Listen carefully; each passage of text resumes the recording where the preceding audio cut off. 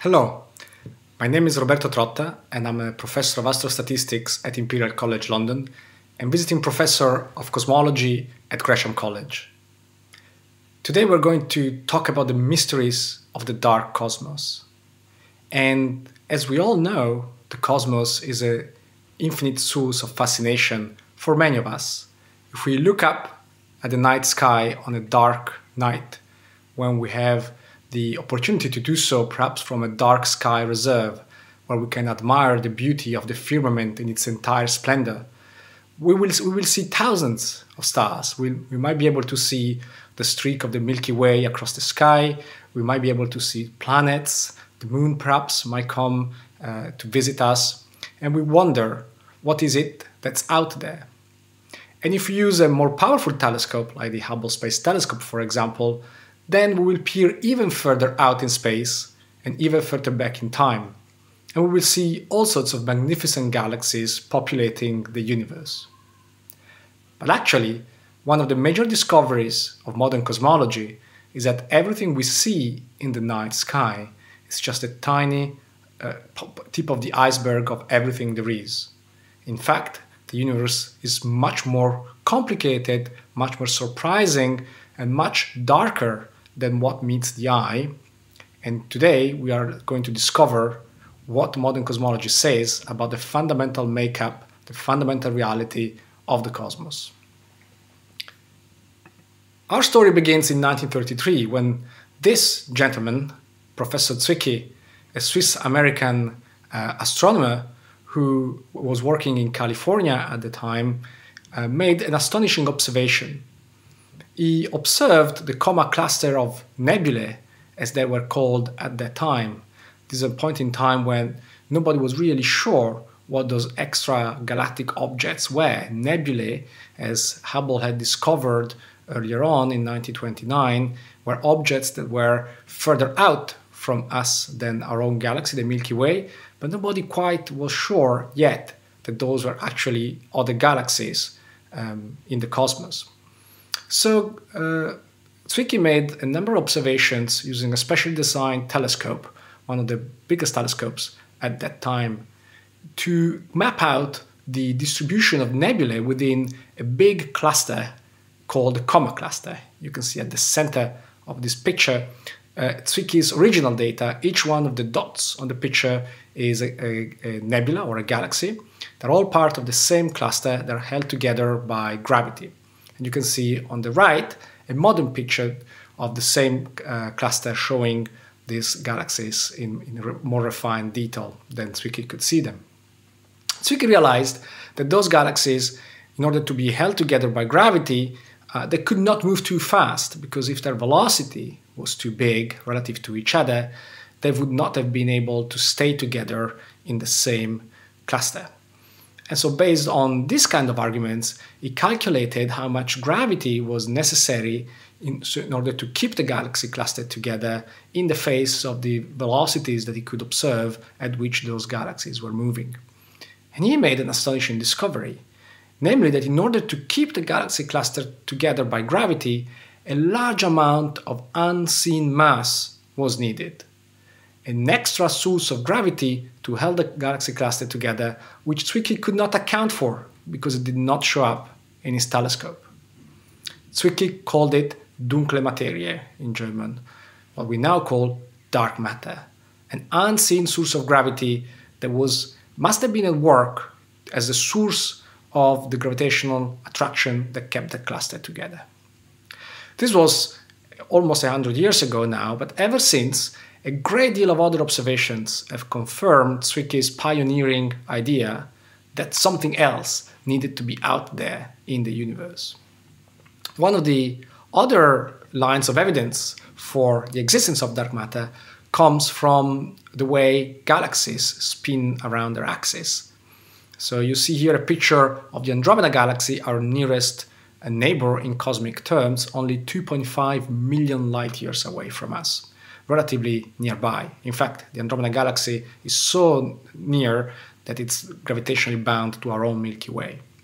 The Andromeda Galaxy, like many other galaxies, spins on its axis, and as you move out from the center of the galaxy towards the outskirts of the galaxy, you'd expect the velocity of stars as they turn around and orbit the galaxy to decline, because further out, the gravitational attraction exerted by most of the visible mass, which is concentrated in the center of the galaxy, the bulge that you see, luminous bulge at the center of the galaxy, that gravitational force declines as you go out in the outskirts of the galaxy.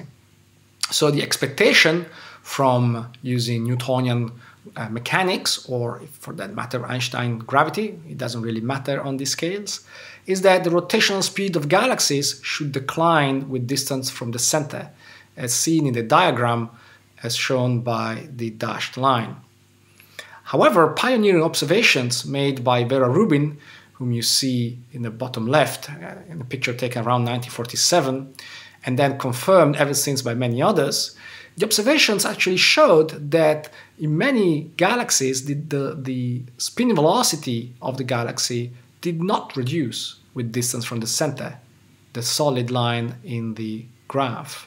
The observations show that the velocity stays constant all the way out to the outskirts of the galaxy, which is a result that cannot be explained by the visible matter alone or by using Newtonian gravity.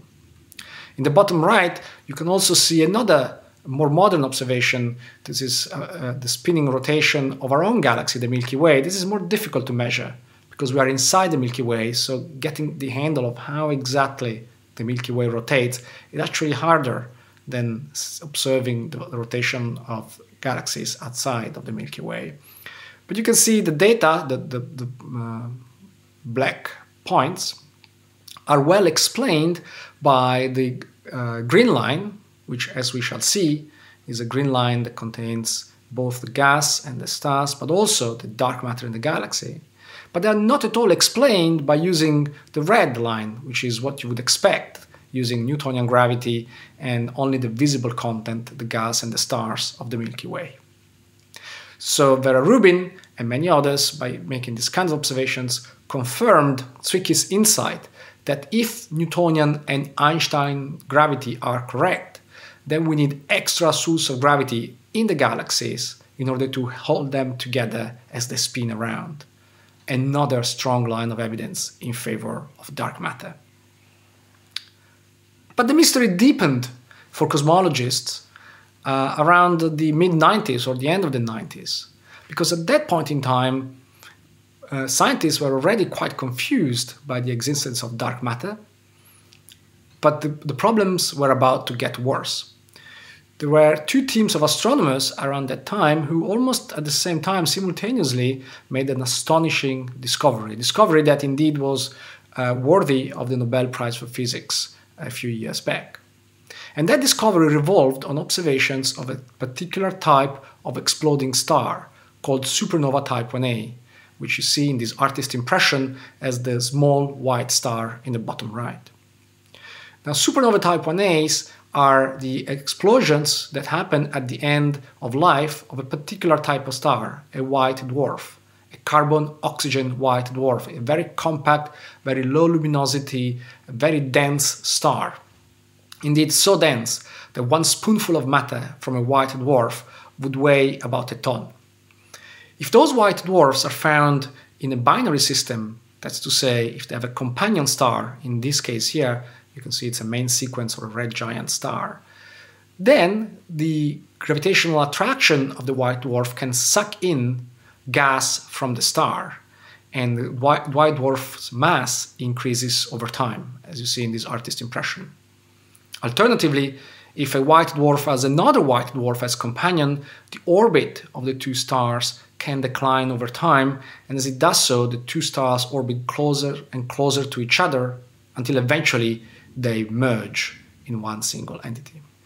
Be as it might, in these two configurations, in these two mechanisms, what happens at the end is that the white dwarf acquires additional mass, and at some point the mass that the white dwarf accretes is so large that nothing can stop it from accreting even further. So this means that the temperature at the core of the white dwarf grows, and as the temperature grows, a thermonuclear reaction is set off in the core of the white dwarf, which in a matter of a fraction of a second destroys the star in a big explosion that generates a lot of energy, lots of neutrinos, a type of almost invisible particle, but also importantly, a great deal of light. So these supernova type 1a explosions produce very powerful beacons of light that are scattered through galaxies in the universe, which astronomers can use and did use in the 90s to measure distances to these galaxies far away from us. You can see here a supernova type 1a going off in the outskirts of a galaxy.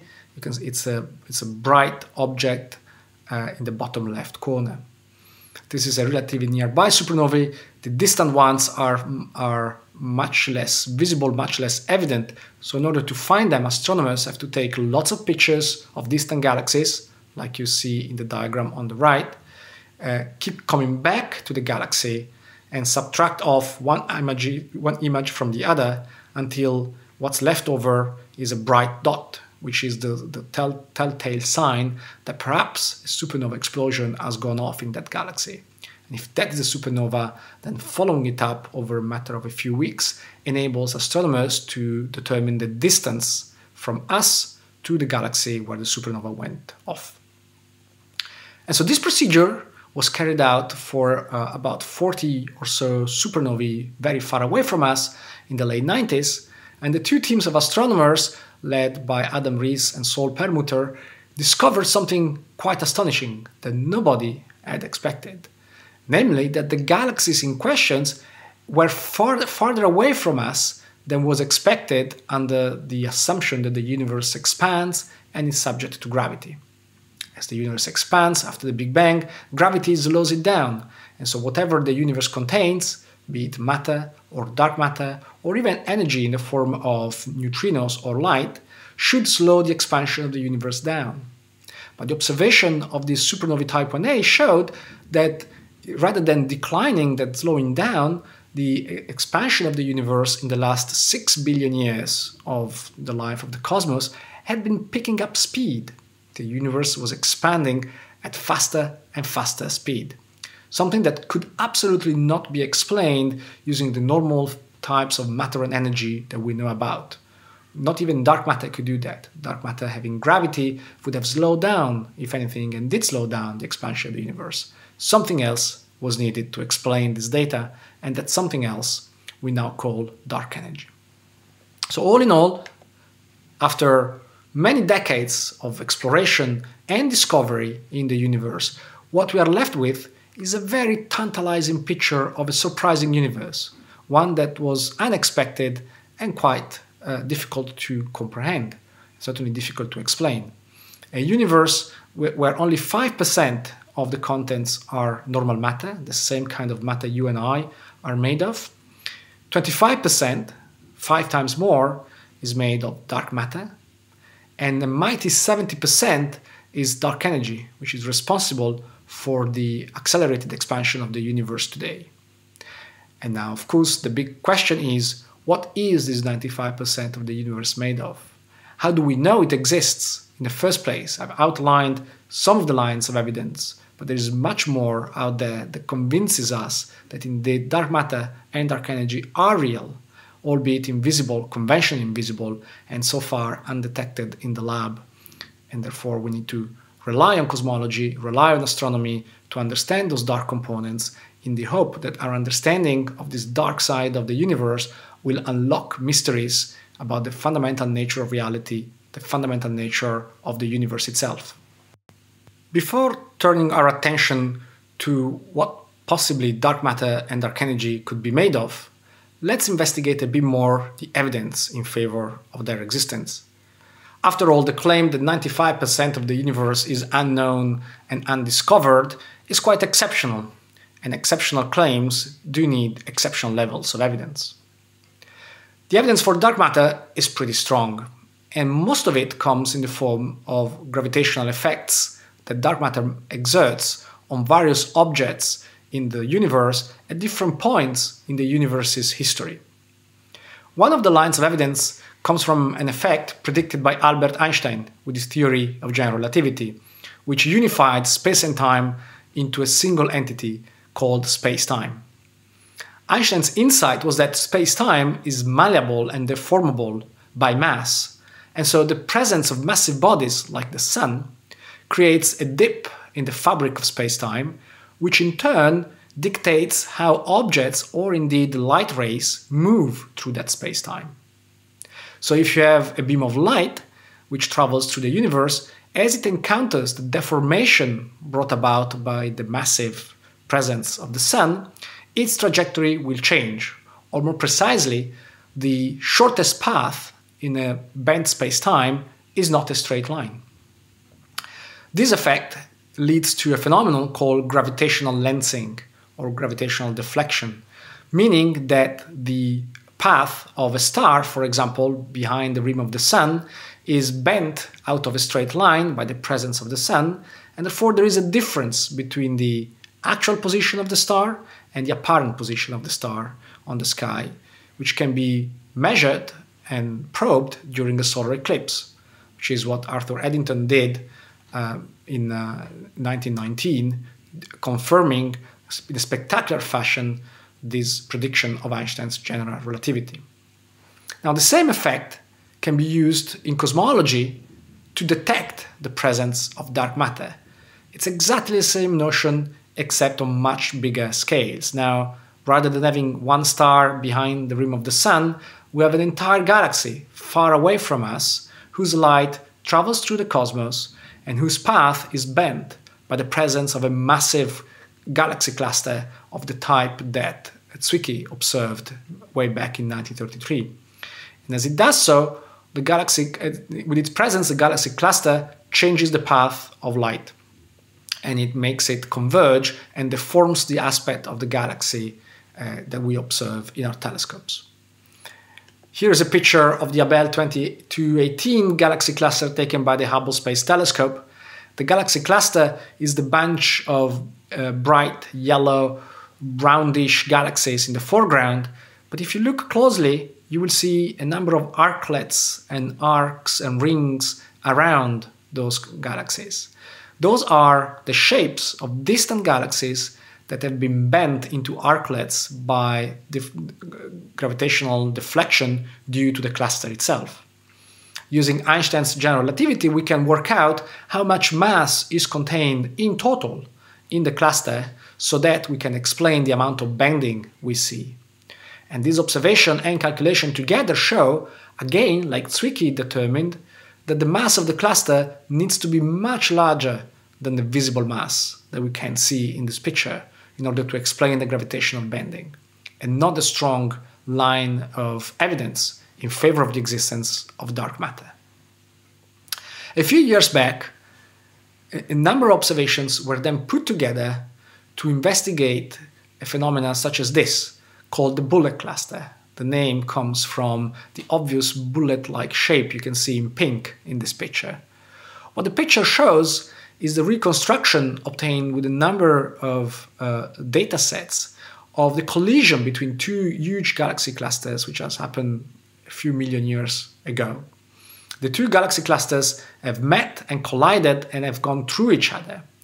And in blue, you can see the reconstruction using gravitational lensing again of where most of the mass of the two clusters now resides. You can also see that this mass coincides with the location of the galaxies that make up each of the two clusters. But in red, an image which has been acquired using X-rays, we see the location and the position of the hot gas. The hot gas that was between the galaxies, part of the clusters, and that has been stripped away and slowed down by friction as the two galaxy clusters encountered and went through each other.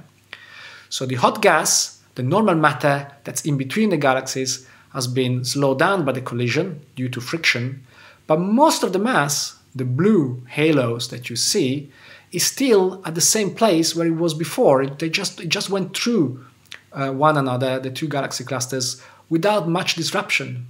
Another indication of the existence of dark matter and of the fact that dark matter does not interact like gas would, because otherwise it would have been slowed down, just like the pink blobs have been. And that's, again, another indication for the existence of dark matter. Perhaps the strongest indication of dark matter, though, comes from the very early universe, from the relic radiation from the Big Bang. This picture, acquired by a space telescope called Planck, shows the baby universe, that's to say our cosmos as it was 380,000 years after the Big Bang.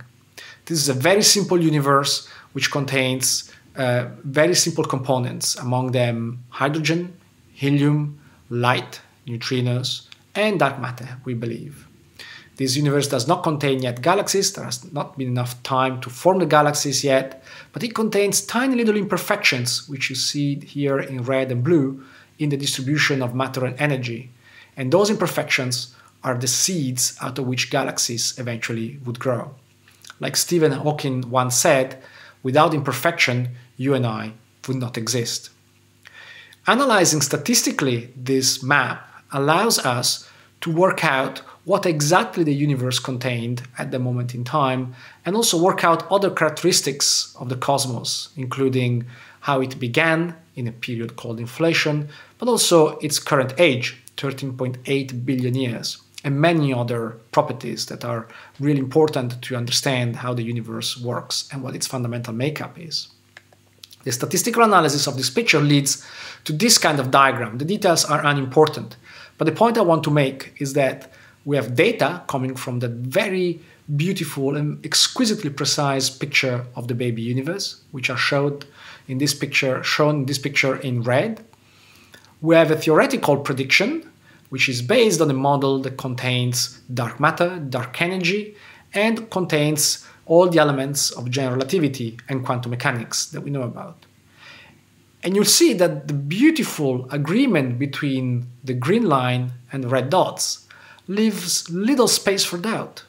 There is nothing to say that we could fit this curve without dark matter and dark energy. We do need dark matter and dark energy in order to be able to fit the data with that beautiful theoretical model. Without dark matter nor dark energy, we wouldn't be able to explain the data coming from the baby universe. So if dark matter and dark energy are real, or at least insofar as we can discern from cosmological observations, what are they made of? That's a very difficult question, and one that we're still struggling with. Indeed, we need to ascertain the fundamental reality of those components before we can actually say that we've discovered them for real, for sure.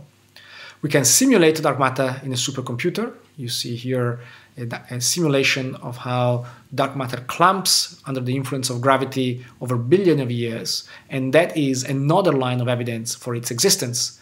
The fact that galaxies, as we see them in the sky today, could not have grown from the tiny seeds we saw in the relic radiation to the complex galaxies that we see today in the sky unless dark matter had been there to accelerate that growth. The normal matter alone doesn't have enough time to grow from tiny seeds to big galaxies in the 13.8 billion years since the beginning. So we can simulate dark matter in a computer, and we can then compare where do we think galaxies will form when dark matter is present to where actually galaxies are in the universe. And again, statistically, we can work out a good agreement between the theoretical predictions of a dark matter scenario with the actual data that we observe in the sky. Now, there are many different explanations for what dark matter might be, and some are more plausible or more interesting than others. There's one in particular, though, that I'd like to mention because it has been for a long time at the forefront of both cosmologists and particle physicists' explanations for dark matter. And the idea goes as follows. Back in the 70s, particle physicists were puzzled by a number of problems that the standard model of particle physics, which was otherwise very successful, had in explaining the makeup of the particle zoo that we see in the universe. So they invented a theoretical explanation called supersymmetry, the proposition that for every known type of particle in the universe, there ought to be another type of particle, a supersymmetric partner with slightly different properties, and in particular, a much heavier mass than the normal standard model particles. Those supersymmetric particles, it was shown, would allow particle physicists to solve the problems that the standard model of particle physics had. And at the same time, the existence of those particles made an interesting prediction. Because those particles are much heavier than normal particles, they would have been produced in great numbers at the beginning of the universe, when the temperature was high, the energy was high, there was plenty of energy around in the universe to produce them. E equals mc squared. Lots of energy. E means you could produce particles of very large mass, m. But as the universe expanded, the universe cooled down, and as it did so, the energy to produce massive particles was no longer available, and those supersymmetric massive particles decayed away. All of them, except for one. The leftover supersymmetric particle, the relic supersymmetric particle from the early universe, which under certain circumstances is neutral and massive and stable, would be a perfect candidate to explain the dark matter that we have now in the universe. What if the dark matter particle that we see at work in the universe today was simply a leftover particle from supersymmetry in the early universe? What was more, a relatively simple calculation showed that if you put in the numbers that the theory predicted, you could end up predicting the number of dark matter particles in the universe today, and that number matched beautifully the 25% that you find completely independently from cosmological observations. So in other words, here was a beautiful particle physics theory which explained away many of the mysteries of particle physics, and at the same time, in one fell swoop, would explain away dark matter in a very elegant, economical fashion. Supersymmetry was therefore one of the best explanations, perhaps still is one of the best explanations for dark matter. However, the big problem with supersymmetry is that we haven't discovered it yet. And in particular, the Large Hadron Collider at CERN failed to come up with any hint at all of the existence of supersymmetric particles, despite having been designed precisely with that target in mind. It did discover the Higgs boson, which was a major discovery, of course, but no supersymmetry so far. And therefore, the quest for supersymmetry, the quest for dark matter, continues. So how do we make progress? We have compelling evidence for the existence of dark matter and dark energy. I've only mentioned so far the fact that dark energy was discovered, or rather the accelerated expansion of the universe was discovered by looking at the distance of galaxies measured with supernova type 1a explosions. But ever since that time, more evidence for dark energy has come in. Dark energy is a bit more difficult to pin down than dark matter because, insofar as we can tell, it's perfectly smooth in the universe, it doesn't cluster, and the only way we can actually detect it and understand its properties better is by looking at the large-scale properties and expansion of the universe. Dark energy is too weak to be detected in the lab, or at least so far every attempt has failed, and certainly it's too weak to have any observable effect on the solar system or indeed on the galaxy. We need to look beyond, we need to look at the large-scale universe. And so by looking at not only the explosions that I mentioned, not only the relic radiation that I mentioned, but also looking at the distribution of galaxies in the sky and looking at the slight changes in temperature in the photons, in the particles of light coming through the universe to us from the relic radiation, astronomers and cosmologists have been able to amass higher levels of evidence in favor of the existence of dark energy, just like for dark matter. The case for dark energy is perhaps a little bit less certain than that for dark matter, but certainly we have a big part of the universe that remains unknown, like an iceberg. Most of it floats, is found below the flotation line. It's found in the depth of the dark ocean. So how do we make progress? How do we crack those dark mysteries of the cosmos? Certainly for dark matter, one way forward is to use all of the tools at our disposal, all of our observational tools, in order to attack the dark matter problem from multiple angles. We can therefore look for dark matter both in the sky, by looking at the relic radiation, the galaxies, and also other types of light coming from dark matter, perhaps. But then we also want to be able to look at dark matter from a terrestrial point of view, by using laboratory experiments that perhaps will be able to unlock its dark matter particle properties, if indeed dark matter is a new type of particle. Looking at the sky, for a long time, hints have been coming from a type of very highly energetic light called gamma rays. Gamma rays are exciting because they open a new window on the universe. It's a type of light that's higher energy than the visible light that we can see, and therefore it unlocks the view of phenomena that happen typically at higher energies. In particular, to do with dark matter, if two dark matter particles meet and collide, under certain scenarios they are expected to annihilate and emit in the process a bunch of high energy gamma rays that we can detect.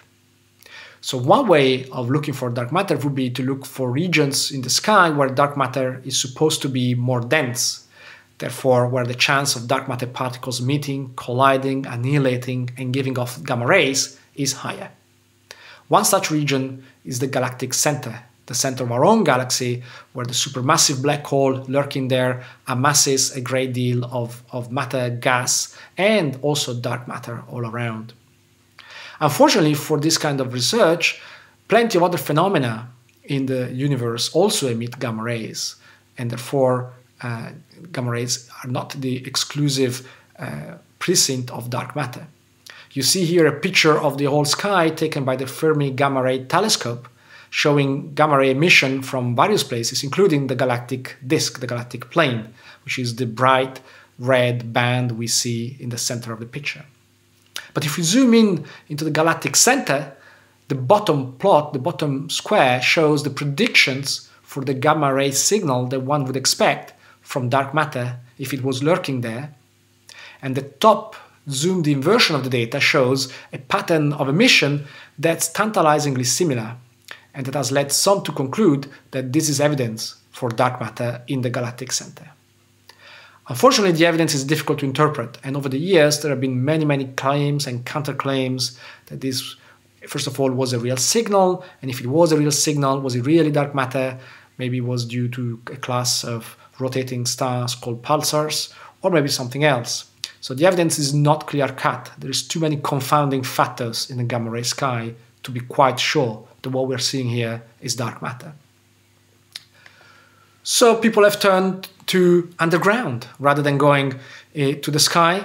Perhaps we could build a detector that will find dark matter for us in a controlled environment so that we can be sure of its nature and of its properties.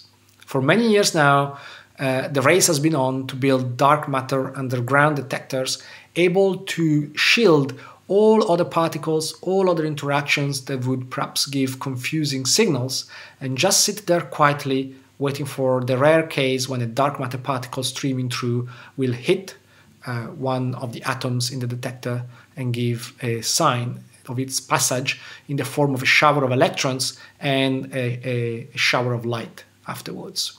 So these big detectors, one category of them is filled with xenon gas and liquid in order to have a very stable and very pure and very suitable target for the dark matter particles to bump into and give off the very faint signal of their passage. Here you see a picture of the LZ dark matter detector, which is one of the most advanced of its kind, now containing up to 10 tons of liquid xenon, which is sitting at the bottom of a mine in order to be shielded from the confounding signals coming from the atmosphere or indeed from space that would completely swamp the faint dark matter signal the experiment is looking for. So far, no dark matter has been found, but this and other detectors being built will take the sensitivity of these experiments to the ultimate limit in the hope of being able to finally discover dark matter in the lab. And so we see that astronomy goes underground in order to be shielded from the signals that would swamp the dark matter whisper. And so there's a new breed of astronomers who actually, rather than going up to peaks at the top of mountains to big telescopes, they go at the bottom of mines, kilometers underground, in order to do their job. And if you want to know a bit more about this, one particular site, the Bowlby mine in Yorkshire, which has hosted one of the previous versions of the LZ experiment, I highly recommend the beautiful book by Robert McFarlane, Underland, which explores all sorts of underworldly environments, as the title implies, but particularly one chapter explores the dark matter research that goes on at Bowlby, and it's beautifully written and really, really enticing. One aspect that I'd like to mention is that in the quest for dark matter, physicists are pushing technology to its limits. And one of the limits is that we need to be able to shield our detectors from every other signal in order to make it as quiet as possible inside the detector. And one of the signals that might be masking the dark matter comes from the detector itself and the layers of shielding around the detector. In particular, lead is a very good shield, preventing other particles and rays to intrude into the detector, but not if lead itself is radioactive. And normal lead is naturally radioactive to a very low level, but high enough, nevertheless, to disturb the signals that physicists are trying to detect with dark matter detectors. So particle physicists have been looking for lead that was not radioactive, and one of the best sources of such lead is wrecks of Roman ships, where an ancient lead that spent the last couple of thousand years underwater has been depleted of its radioactive content, was not reactivated by cosmic rays, which have been shielded by several meters of water, and therefore it's a very good source of shielding for dark matter detectors. And so in a sense, it's beautiful to see ancient technology in the form of ancient lead pipes or lead lingots being used for one of the most technologically and scientifically advanced endeavors of today, dark matter research. On the other hand, this also throws up all sorts of ethical questions, because ancient lead, recovered lead, has to be seen as a finite resource, and one that is also precious from a point of view of archaeological inheritance, and certainly archaeology and conservationists have been making the case that we need to be careful to use this lead properly, only for the applications for which no alternative exists, and dark matter research perhaps is one of them. Another way of discovering, hopefully, dark matter or hints of dark matter's nature is at the Large Hadron Collider, which is now undergoing a refurbishment, which will increase its energy and its luminosity, that's to say how many particle collisions happen per minute, manifolds when it comes back online. And so in the next decade or so, there's every hope that the new Large Hadron Collider will be able to increase its energy to a point where it might see finally hints of supersymmetry, and from there perhaps hints of dark matter.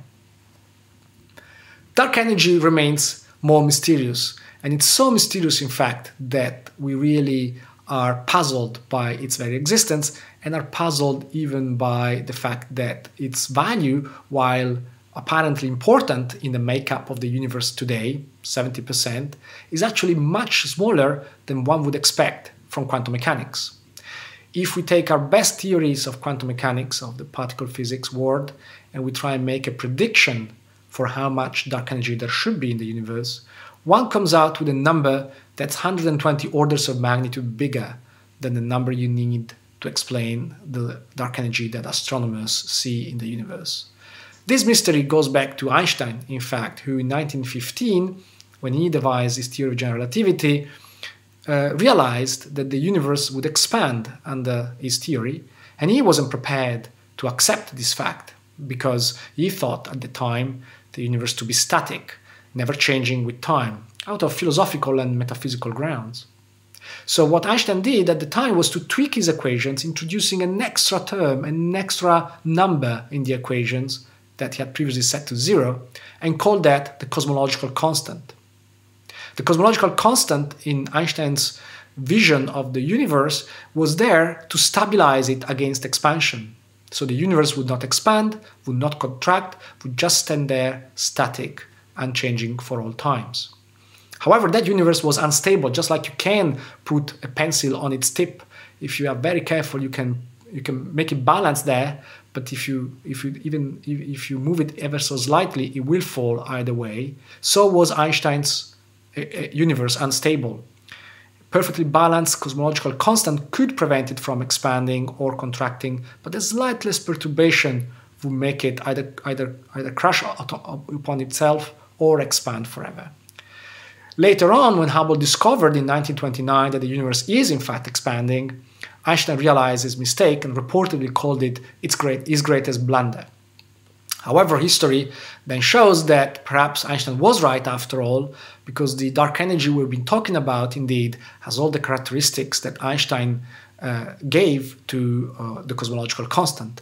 So Einstein was perhaps right after all, and the cosmological constant does exist in the universe today. In order to make sense of that, we will need better data, new data that will enable us to measure the expansion of the universe with even finer precision, to establish whether the universe has been expanding at a fast and ever-accelerating rate in a uniform fashion for the past 6 billion years, in order to pin down the characteristics of dark energy and make progress on its actual fundamental nature. So one way to do that will be with the Vera Rubin Observatory, a new telescope, an 8.4 diameter telescope that will come online in the next couple of years and will enable astronomers to image the entire sky every 3 nights, delivering a great deal of data about the position of up to 37 billion stars and galaxies in the universe, which will map out both dark matter and dark energy to unprecedented precision.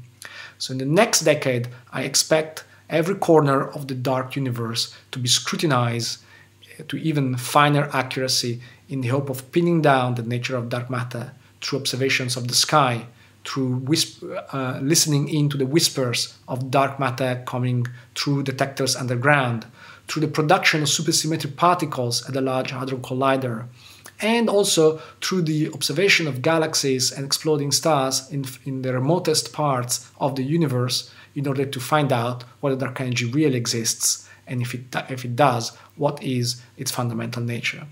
So I have little doubt that the next decade will be a great decade of great discoveries for cosmology, and in 10 years' time we will have made great progress in understanding the dark side of the universe.